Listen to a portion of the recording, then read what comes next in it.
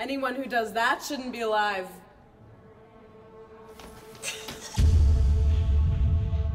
What was your relationship with the victim? He always seemed like the bad apple of the town. He always made fun of me. Well, he brought business to my barbershop, so I never had to worry about no money. He had feelings for me, and I had to reject him several times, but I never had feelings back, and I never reciprocated those feelings. Why not? Because he was, first of all, he was married. Second of all, he was crazy, and one of his pranks was trying to rape me, and I personally believe that this town is better without him. Why didn't you like him? Because he was always picking on Julie.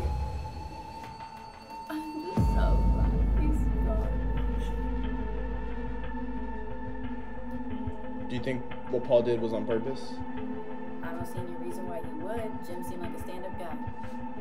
Yes, I shot him. What is the reason that you shot him? Because it was an accident. It was a hunting accident. Are you sure about that? Awesome. Are you okay?